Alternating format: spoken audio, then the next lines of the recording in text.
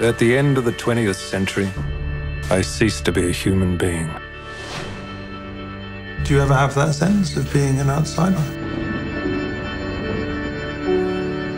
Do you love performing still? I live for it.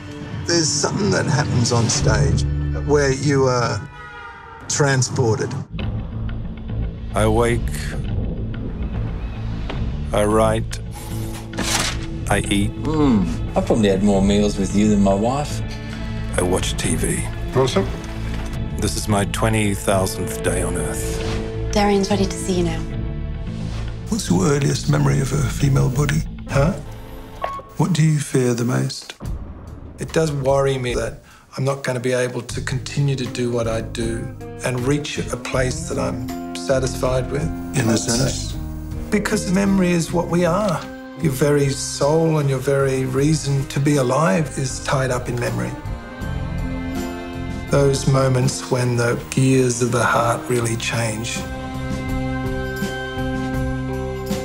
Should we stop there? I'm transforming, I'm vibrating, I'm glowing, I'm flying.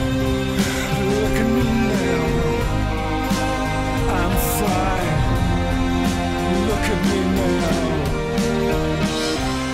This shimmering space where imagination and reality intersect, where all love and tears and joy exist.